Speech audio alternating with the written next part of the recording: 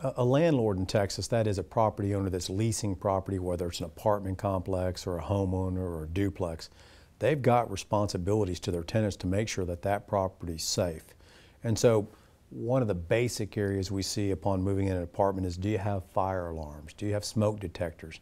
And so there are rules and regulations in place to protect the tenants to ensure that those minimum requirements are met.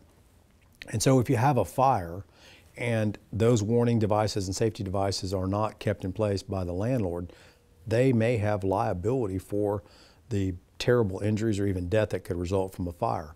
In addition, those landlords have a duty to ensure that there's safe areas inside those complexes. So whether it's their sidewalks, their stairs, their banisters, they have a duty to keep them maintained, to make sure that they're not going to break, to make sure that people don't get injured or killed. So there are a number of areas that landlords have a duty to take care of. It can be ventilation, it can be heaters, it can be carbon monoxide issues.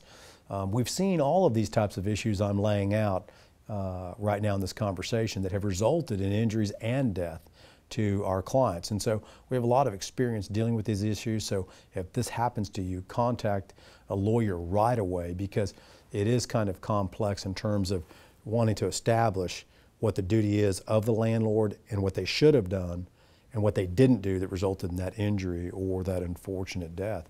And so contacting an attorney right away is extremely important.